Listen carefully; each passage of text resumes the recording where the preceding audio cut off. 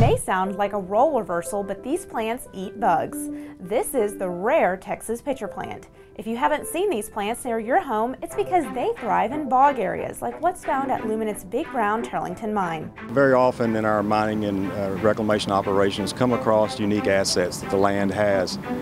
And if you can capture those assets and make them available to the public, it's a benefit. It's good stewardship of the land. With new mining projects set for the area, the pitcher plants needed a new home, and that's where Luminant's environmental team started digging.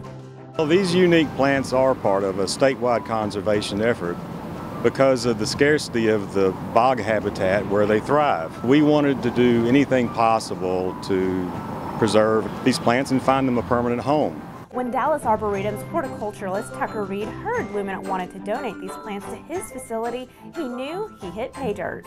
Only one variety of Sarracenia is native to Texas. We only have 14 or 15 counties in the state of Texas that has this pitcher plant. The excitement is literally growing here at the Dallas Arboretum, with more than 100 pitcher plants currently taking root.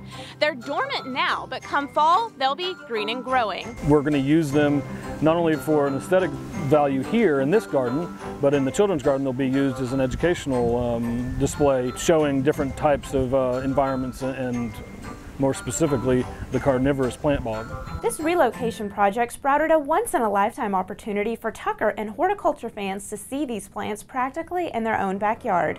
Knowing what you have on the land and knowing what needs to be protected and how valuable other parts of the land are, this is a good opportunity to show land stewardship. If they learn more about the environment and more about what our operations do and our stewardship efforts, it's a benefit and well worthwhile.